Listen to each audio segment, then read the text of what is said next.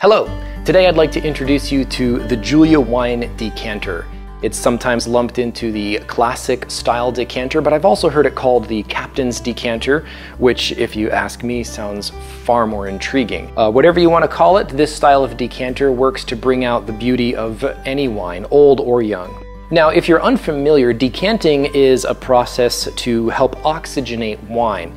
And if you're wondering why wine needs oxygen, that's a good question. Oxygen is usually a wine's worst enemy, but when you first pop open a bottle, oxygen and wine actually become really good friends. The process is called aeration, but originally decanting was invented for older wines to help separate the wine from any sediment that had built up over the years. But that's a wine that has been aged for, say, 20 years. Oh, wait, why is there sediment in my wine? Over time, things like yeast cells, grape solids, chemical particles, they accumulate in the bottle. There's no harm in this, but it's not very classy to get to the bottom of your wine glass and find a bunch of little bits in there, or even worse, in your mouth. But that's why wine bottles are shaped the way they are, with this curve and this punt. It's to help trap sediment that's built up as you're pouring. If you've got an older wine and you want to decant it, first, stand it upright for about 24 hours. Let some of that sediment settle to the bottom. Then, as you pour it into the decanter, keep your eye on the neck of the bottle. And as you see,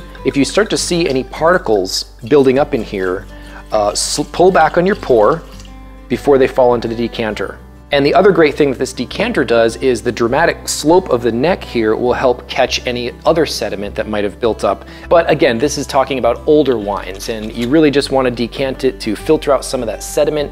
You don't want it to sit in the decanter for more than 20 or 30 minutes before drinking it, because older wines, once they're exposed to oxygen, they fade really fast. Now, if a bottle is only 2 or 3 months old, it's still pretty fresh. You probably don't need to decant it. So whenever you buy a bottle, take it home, set it aside for a few months, depending on how old it is, then it's a perfect candidate for some decanting. It'll really help bring out the natural aromas and flavors of that wine. Now, for these kinds of wines, it's okay to pour it a little aggressively.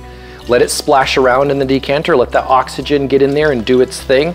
It doesn't look very elegant, and you might have some guests looking at you like, what are you doing to that wine? But it's okay. See these bubbles in here? That's perfectly natural. That's a great thing. It means there's lots of oxygen getting in there. This is exactly the process that we want right now. The Julia wine decanter can accomplish all of this. It can filter sediment and it can add oxygen to a wine. Plus it looks gorgeous sitting on the dinner table or kitchen counter. The wide spout helps release more of that aroma into the air and should really entice your guests. Now, how long should you let a wine decant? That's a good question, and it kind of depends on the bottle. For something like this, a fairly new bottle of wine, what I suggest is that when you first pop open the bottle, take a sip, see what it tastes like, pour it into the decanter, come back in 20 minutes, take another sip. This way you can experience the evolution of the wine and appreciate its flavors as they kind of grow and change sitting in the decanter. Cleaning the decanter is simple and easy. Clean it as soon as possible after use. Leaving wine in your decanter will allow stains to build up, so you don't want to do that. Never let wine sit in the decanter overnight. So immediately after use, fill the decanter with lukewarm water and let it soak until you're ready to clean. It is not recommended that you use boiling water. Decanter cleaning balls or a decanter cleaning brush can be used if there is any dried or hard sediment built up.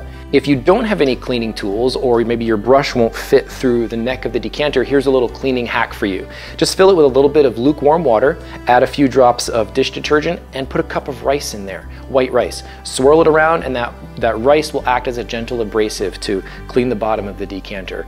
Rinse it out, turn it upside down to dry, and you'll be good to go. The versatility of the Julia wine decanter makes it a highly practical addition to your kitchen, regardless of what wine you're drinking. The hand-blown glass and elegant design lends a touch of sophistication that's sure to impress.